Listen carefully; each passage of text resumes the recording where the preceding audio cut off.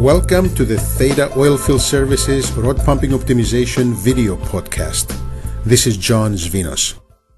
The following podcast is a presentation given at the 2009 Southwest Petroleum Short Course in Lubbock, Texas. I'm Andy Cordova. I'm with Lufkin Automation out of the Houston office, and we're going to talk about the control side of beam pumping now. We love acronyms in good old oil field. We talk about pump off control. We've started to call it rod pump control because we have pump off in ESPs, PCPs and such, so we're trying to defining it a little bit more. So this talk is going to really be about what do we do on a beam pumping unit to try to control it to match your reservoir. And if you look at what's out there in the market, there's a lot more beam pumps than anything else. I think that's why you see a lot more schools, you see a lot more products. There's a lot better defined software for analysis and design, just a lot of tools available since there's so much of that in the market. But some of the other industries are growing as well, and they're starting to really get a lot more tools available for you to do more things to optimize your wells. I always like to throw this in here because most people are in some type of enhanced recovery, water flood or such. So when we're talking about beam pump, don't forget about your injection wells. If that guy's down the hall, check with him and see if he's making some changes in those injection wells, because it's going to affect your beam pump wells. And try to communicate and work with those guys. As you saw earlier from Jim's presentation, there's lots of different geometry pumping units, and there's controllers for all different types. It just creates a little bit different challenges for what you have to install at the well. But all of these can be controlled in one means or another. And we could even control that one if they'd want to run it again. This is out by Taft, California, and it's still sitting there. I'm not too sure what type of wood they used on that beam, but it's still not rotted. So what are we really talking about when we want to control a well? Well, most of you designed your unit to get every bit of fluid out of that well you can. Most likely more than what you can. So now you're going to have a situation called fluid pound, to where there's not complete fillage of the pump. So when you're going in the downstroke, the pump will just go through a gassy column before it hits the fluid.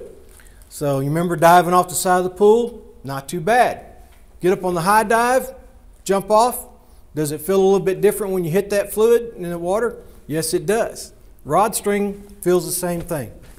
Now, I've got a high dollar demo here that Lynn always wants to steal from me, but rod string's just a slinky, guys. It's the same type of setup, so that rod string, you're either going to have under travel or over travel at the pump. Just because we got 100 inches at the surface, it doesn't mean we have 100 inches at the pump. But when we do see that fluid, it pushes up and compresses the rod string on the way down. And this is what we're looking at in a dynamometer card. So really, a rod pump controller is trying to match your pumping system to that reservoir. And how we do it is just simply when we don't see fluid in the pump, we stop the well for a while. Give it a time for the reservoir to bring fluid in, and it builds up in your annulus. But at some point, you're going to start holding back pressure. And you need to pump that off, or more fluid will not come in. So there's two features of a controller. It's running, and then when it stops for pump off, you have to decide how long to leave it off. That's a real critical number. You leave it off too long, you're going to lose production. You don't leave it off long enough, when it starts back up, it's still going to be in a fluid pound condition. There will not be enough fluid there to fill the pump. But what's bad is happening here when we see fluid pound is the buckling of the rods. So we're going to cause pump damage, we're going to cause rod damage, we're going to cause tubing damage. That's the highest failure rates that we see from over pumping wells.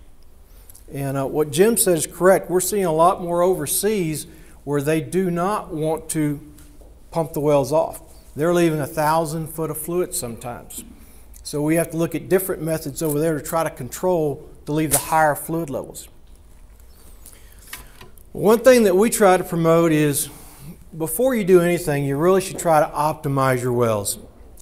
Run a fluid level, run a dynamometer. Try to get your system matched to that reservoir as best as you can. You can change strokes length, stroke size, go through these type of things, and when you really want to start spending money, moving pumping units around. We do a lot of that where you right size. Move the big pumping unit to the well that you really need it in to save the money instead of buying another big one. But finally you get to a point that you have no choice but to install a controller. Now a lot of people just start off with controllers, and it's a cheap way to putting it on your drilling AFE. We have a lot of people that put a controller on a well and it band-aids some of their problems. They got a bad design, but they're trying to solve it with the controller. How many use time clocks? Few? When's the last time you reset your time clock? That's the problem with time clocks. Great tool.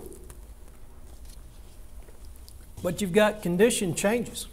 Pump's wearing, is the reservoir changing?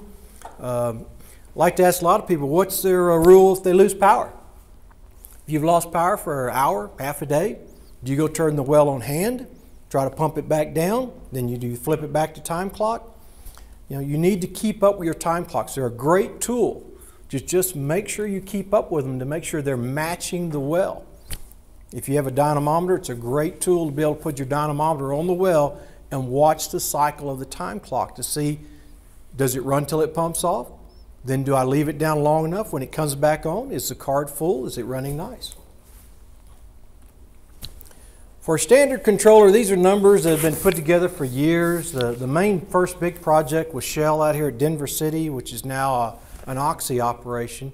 And what they saw versus what they were doing normally was a 20% reduction in power. So that just showed them that they were over pumping. They were pumping too long, just wasting power. So they matched the reservoir with the controller, saved about 20% in power. The other thing they saw was rod, pump, tubing problems, pulling units. I'm amazed when I hear some of the prices of what some people are spending. I was told the other day in some of these wells out here, when the well goes down, it's costing them $35,000 to pull that well and get it back online. That's pretty astronomical. Hopefully some are less. You're grinning. Did you get one higher than that? Oh, yeah. We're BP, so we have a safety. So when you look at, typical controllers are less than, $5,000 installed. So it's a pretty good insurance policy of trying to extend that life. The other is the production increase. Now, most of you are running your wells to get all the fluid you can. You put a controller on there, is it going to get you more fluid? Most likely not, unless you were not running the well properly. Where we usually get you more fluid is we're not having the downtime days. We're taking out the days that you were having the failures. And that's really where the production increase comes in. We did a project over in Germany that we tripled their production. And it was amazing until we saw what they did. They came in the morning, turned their well on, and when they went home in the afternoon, they turned the well off. So 2/3 of the day, the well did not run. So it wasn't very difficult for us to cycle that well and just get them more production. They were amazed, but we shouldn't get a lot of credit for it, but they did buy a lot of controllers because of that. Here's during our good Enron days. This was a project in California that they put the controllers on in January. And I remember when the guy called me and said, man, this is really neat. We reduced our power, but we didn't save any money. And like, well, what are you talking about? And he goes, well, our rate went up so high that even at a 40% reduction in power, our bill stayed the same. So if we wouldn't have put these controllers on, our bill would have been 40% higher. But it just shows that your run times can go down by matching that reservoir with a controller.